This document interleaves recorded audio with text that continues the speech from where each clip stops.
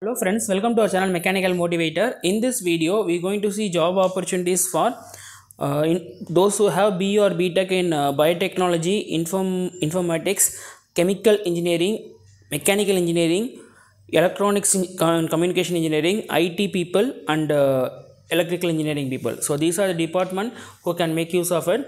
The name of the company is DRDO Defense Research and Development Organization. This is the official website of the organization, and it's a government of India running under control. I will be providing the PDF in the description, so that once you click the link, you will be directed to this PDF. So they have released an walk-in interview for engagement of graduate apprentice. So regarding this only we are going to see in this video.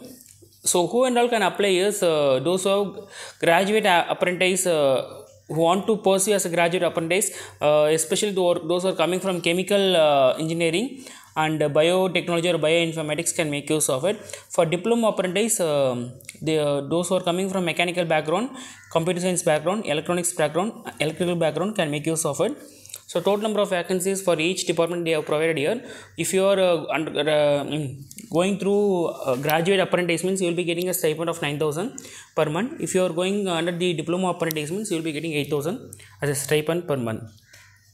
So it is mandated that all the candidates have to register in NATS portal, and non-registered candidates will be likely to be rejected, and freshers, especially those who are 2021 passer, can only apply. Candidates who already have a qualifying examination earlier than 2020 are not eligible, and candidates with PG is also not eligible. So kindly read all the instruction. And one more thing is, you need to register your details in online at RAC website. The website link they have clearly given in the PDF. So on successful registration, candidate may log in before the closing date of 3/3/2022 and have to fill the online application form. The candidates are advised to upload the certificate and log the application before submission of the same. The candidates are advised to retain a copy of completion application in a PDF format after looking the application form. Only locked application shall be considered. So follow each and every instruction so that it will be very easy for you while processing it.